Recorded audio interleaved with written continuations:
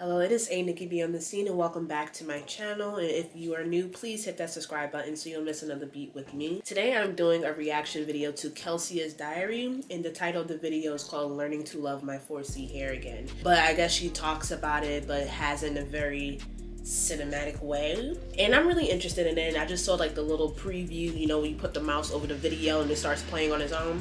So I saw a little bit of that, and I'm very interested, and I'm dealing with my own natural hair problems too, so it's really interesting just to see other people's perspectives and their experiences learning to love their 4C hair. So I'm very excited, and I hope you guys enjoy the video. I love my hair, but why couldn't it be a little looser, less kinky, more curly? Must you always defy gravity? Those are thoughts I'd have every time I did my hair. I clearly didn't love it as much as I thought I did. With type 4 hair leading the big chop movement, yet it's top creators not sharing my texture. She got a whole point with that. Every creator I've seen, well, not every, I'm capping. When I was looking up natural hair videos, when I was starting my journey, I was seeing nothing but 3B, 3C, a little 2, and I'm just like, where did the other natural girls, like, it's more to us. And it's like, it was around the time where, you know, being natural just was not like in, you know what I'm saying? People didn't know what to do with their hair, how to take care of it, or anything like that. Definitely I understand where she's coming from, whereas it's like the top creators in the natural hair community, it's people that doesn't obviously represent my hair or her hair texture. So I definitely feel her on that. Led to me trying tons of products and styles that just did not work for me. After being fed up with long wash days, I started binge watching girls with my hair type relax or texturize their hair. I wanted to still get away with disassociating myself with relaxers while maintaining my place in the natural hair community, so I settled for a texturizer. Maybe then my hair would stop defying gravity and shrink to my ears, and maybe, just maybe then, I could finally experience a messy bun. Video after video of girls losing their hair or experiencing. I ain't gonna hold y'all. I was very close to getting a little Jerry curl gel. What is it? The Jerry curl gel. Very close. I was like, ooh, I want my curls to be a little more defined because I have very kinky hair. So I'm just like, every time I walk outside, people think I cut my hair all the time. And I'm like, no, my hair just dealing with shrinkage, but it's also very kinky. And I thought, like, if I had a little Jerry curl thing, S curl, whatever, my curls would be bopping. I look like the other girls. I'm just gonna learn, just take care of my hair, find different styles, leave it at that. And it's just so tempting because it's like when I look at the other girls who have 4C hair but it's longer, more voluminous and everything, I'm just like, dang, I want my hair to look like that. But it's like, it's a lot of comparing. You want that attention, you want your hair to be like that. And especially like natural hair, it's not easy taking care of it. It is not.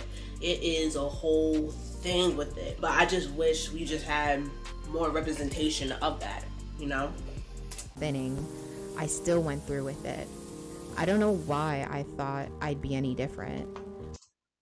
I probably had at least these products at least one time. I actually have the big old Eco Style gel. I used to have Karen too. I had that purple thing in the back, I forgot the name. I definitely have Miel or whatever that is, but I have like the small conditioner, deep conditioner. I used to have the Frizz. Wow, her hair products is my hair products. Well, we really are connected. Natural state, which is shrunken, kinky, and coily. Her words permeated through my heart. Why was I so mean to the crown God gave me on my head? Styles that replicated looser textures because I didn't like my own. Why did I refuse to let my hair stay in a shrunken style? Those are all questions I had to sit with and be honest with myself about.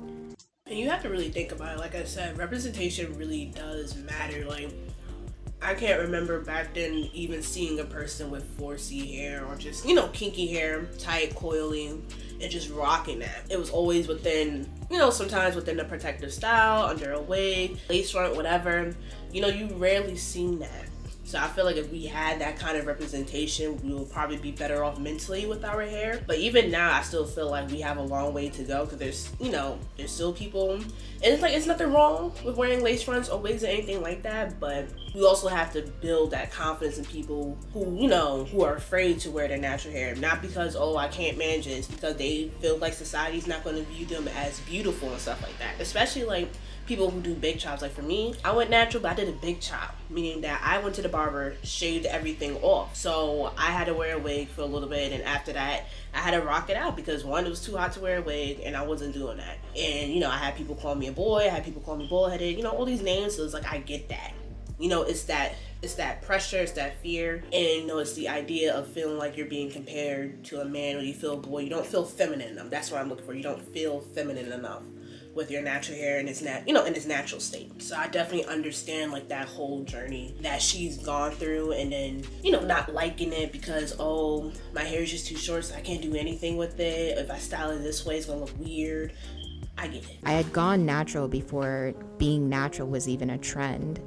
I thought being free from relaxers that I had, you know, made it, as far as being a black girl and not brainwashed enough to believe that straight hair was the standard.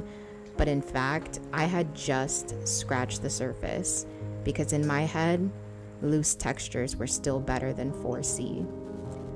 Understanding that my behaviors and attitudes towards my hair was rooted in white supremacy began my quest to learning how to love my 4C hair.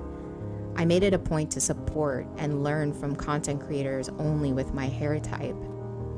Every now and then, when I'm annoyed with my hair, I'd wear it completely shrunken as my style for the week, so I can get used to looking at myself and letting it grow on me. And lastly, I do what my dean taught me: be kind to my hair and keep a simple routine, nourish it as I would other parts of myself. If she sees this video, I'm gonna just tell her what she did is amazing. I liked it. I hope she does more. I'm actually gonna end up subscribing to it, because I really think it's dope and it's pretty inspirational for me. I'm just like, I'm on YouTube, I'm a very small YouTuber, and I'm trying to find my way into the scene. So watching her, and I watched like a couple of her other videos too, I enjoyed it a lot, and I'm going to be following her in her journey. And I guess any tips I guess I can say, just really just try different things. You know, don't be afraid to not try a certain style because you think your hair might not work in it, because it's really all about the products. I feel like it's about the products and what works best for your hair, because everyone's hair is different. Like, she has 4C, but I also has 4C, but her 4C is a little longer than my 4C, and then her hair might accept certain things and my hair won't. You know what I'm saying? It's like, it's different things. So just experiment, have fun with it, love yourself. And yeah, that concludes this video, and I'll be back again with another one.